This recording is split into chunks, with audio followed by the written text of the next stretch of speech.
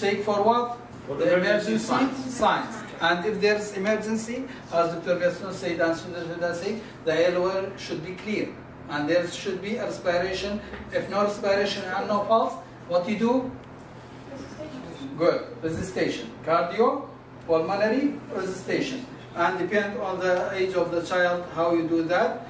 And if there is... If any signs of emergency not found, we are going to look for priority signs. واللي هي ال 3 TPRs, MOB, اللي هسه we are going to discuss it.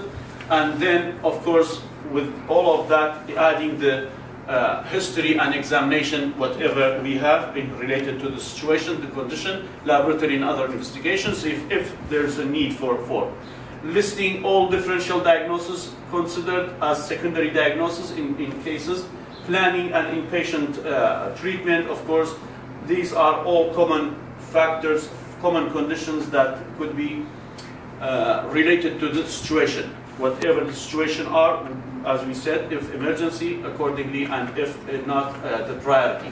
And if there's reassessing the problem, if the case are improved, or the continuing the treatment and planning the discharge. Other than that, we are going to work on and starting what the